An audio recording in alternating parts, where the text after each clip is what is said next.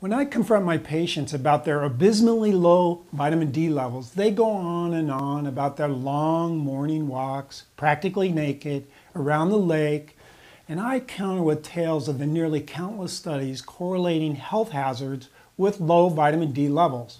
There's everything from depression to cancer. Well, what does it really take to get enough vitamin D from the UVB rays actions on our skin?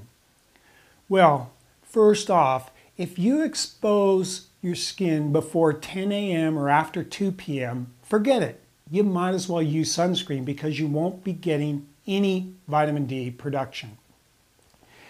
It's also important to know that above 40 degrees north latitude, and that's the level of a small hamlet called New York City, you will experience a vitamin D winter, which happens from November through early March.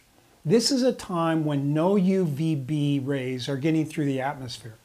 Now, where I live in southern Arizona, we get some UVB rays year-round, and that's in all places below 35 degrees north latitude.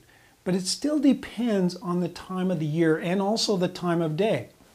So what I usually tell my patients is, if your shadow is longer than you are tall, and that's an indication of the angle of the sun, then you're not making much vitamin D. Now, altitude also has an effect. It's always better, and this is for vitamin D production anyway, to wear your bikini on the top of the mountain rather than at the beach. Now, other factors, water droplets in the air, such as clouds and humidity, will scatter some of the UVB back into space. Air pollution like ozone, smoke, dust, and sulfur dioxide can either absorb UVB or reflect it back as well. Glass actually blocks all UVB rays. Now, the skin type also plays a role. People with very fair and easily burned skin will need around 15 minutes of sun exposure, whereas those with dark skin will need much longer exposure times, sometimes as much as hours, 1 to 2 hours. Of course, the amount of skin exposed to light is important. The torso produces the most, and the face actually very little. Now, age has an effect. Vitamin D synthesis can take up to 4 times as long for those over the age of 60. And if you're under 20, it also takes longer. Now, sunscreen blocks vitamin D production, and SPF as low as 8 can block 95% of vitamin D. SPF 30 blocks virtually all of the UVB, so you get no vitamin D.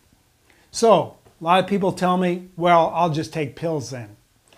Supplying these pills has become a huge industry that's growing at a rapid pace. When I see a whole aisle at Walgreens devoted to vitamin D, I know it's hit the mainstream. But I'm always suspicious of the easy way out. There's emerging evidence that sun exposure may create a different molecule of vitamin D than the one that's found in the pills. There's also evidence that the UVB altered cholesterol that eventually becomes vitamin D may have other critical functions in our physiology.